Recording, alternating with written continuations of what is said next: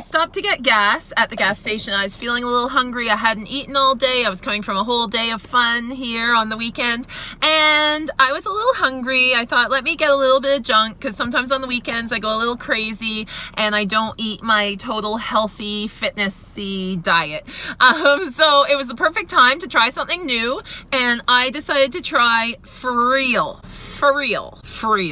I'm not sure how I should say that, but it is a milkshake. I was gonna get like a chocolate milk or like a coffee or a slushie, but then I thought, no, look at this. I've never seen this before. It's this machine in the gas station. It's cool. So there's a freezer and they have all these flavors. I got the Reese peanut butter cups, or Reese. I think in the States you guys say Reese, right? Correct me if I'm wrong in the comments below, but Reese, or we say Reese in Canada. Reese peanut butter cup. So it's peanut butter cups milkshake, it's called. And so you get this thing from the freezer, then you put it in this machine, and there's this whole computer screen, and you choose if you want it the thickest, medium, or regular thickness, I think. And I picked the thickest it could possibly be, thinking, yeah, I want a real thick, creamy milkshake. But I think that might have been a mistake, especially since I had to drive with it now, because I can't suck it out of the straw. Like, it's too... Okay, so it's melting a bit now. At the start, I couldn't even get it up the straw. Like, they should really offer you spoons if it's gonna be like that, right?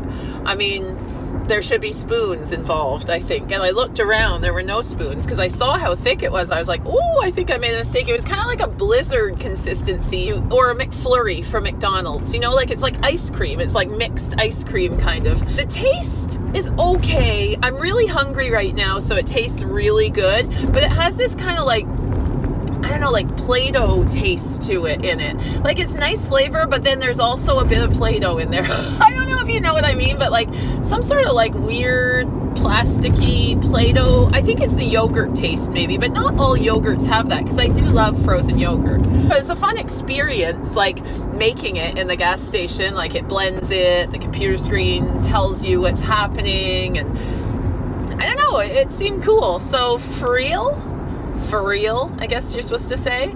I don't know what that means. It's for real. Like, is it not real ice cream? I'm gonna look that up, and I'll let you know on this video.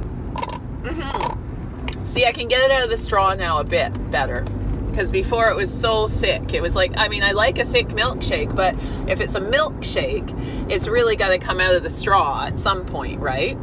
Okay, so I checked the internet, and it turns out it is not frozen yogurt, although it tastes kind of like frozen yogurt, but it's made with real, and I see it says it right here. It says it is made with 100% Canadian milk. So I guess it's a Canadian product. I need to read up more. There's a whole story on their site and everything about what they're doing. It says it's all natural or something, and I'm not sure. Anyways, I saw some other cool flavors they have. They have cotton candy, they have cheesecake, they have mint chip. I was gonna get the mint chip. That looked pretty appealing.